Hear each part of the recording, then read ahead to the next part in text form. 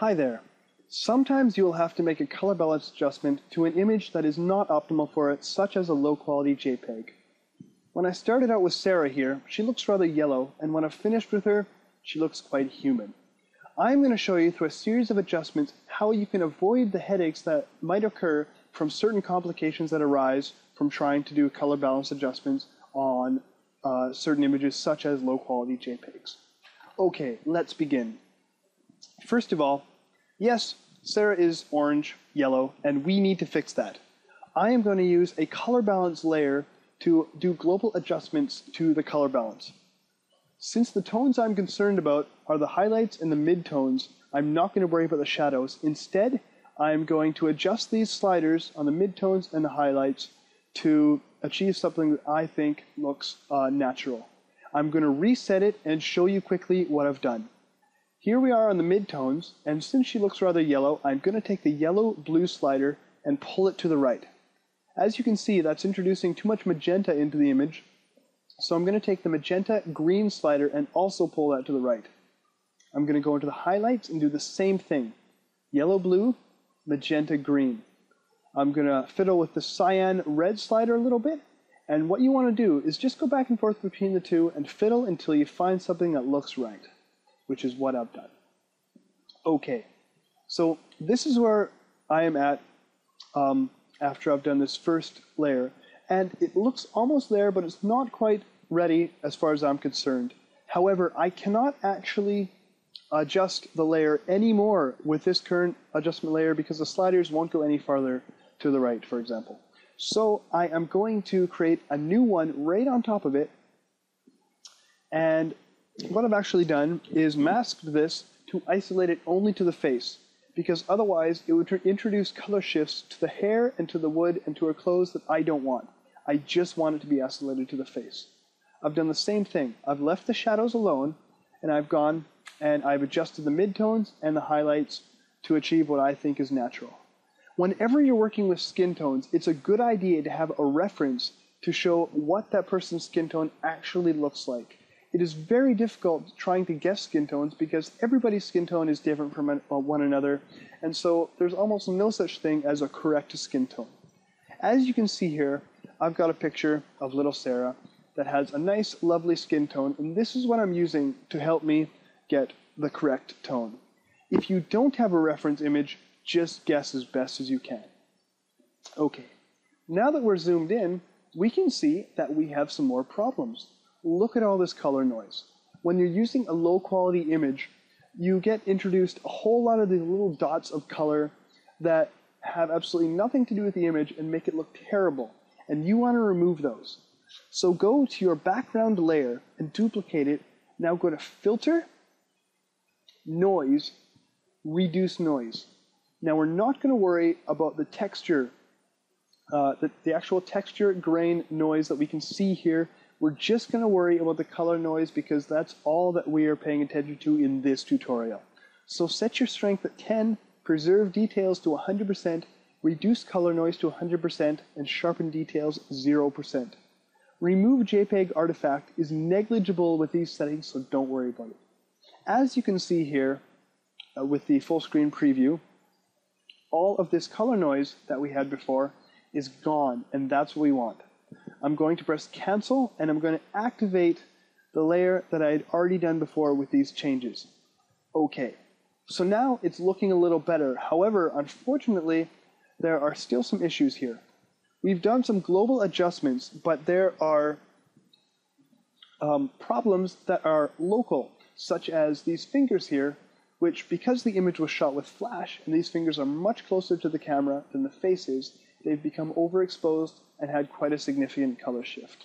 Not only that, but there are parts of Sarah's face that have the correct skin tone, but then there are parts that don't, and we need to adjust those so that they all look similar.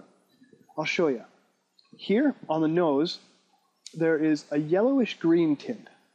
Around the edges of the face here, on both sides, there's a greenish gray tint that looks quite dead. In between the eyebrows, it's a little too magenta, as well as around the eyes.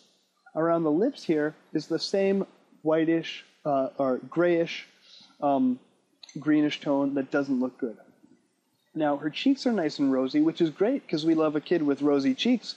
However, we need to take the rest of these inconsistent areas and we need to make them match everything else and look the way we want it to. And the way we are going to do that is we are going to paint in our own skin tone. So create a new layer on top of your other ones and set it to set the blending mode to color. No, I'm not going to do that just yet. First, I'm going to show you what happens if I don't. Okay, so I'm going to grab my paintbrush here, and the color that I've chosen is a nice pink fleshy color that I think will work well. Okay, I'm going to start painting. As you can see, it's just throwing the color down on top of everything, and that's not working. So if you set your adjustment, your blending mode to color, then it will ignore all the luminosity and only throw the color down. You can begin then to apply this to all the areas that you need to. However, as we can see, it's a little too strong, so we're going to lower the opacity of this layer down to something that's a little more subtle. Now you can go about and paint in on all these areas that we needed to even out. I'm going to delete this layer and show you the one that I've already done. Okay, here it is. It's very subtle. If you keep an eye on the edges of the face here and the nose, you can see the differences that I've introduced. Very subtle. You don't even want it to be noticed at all because this problem shouldn't even have occurred in the first place.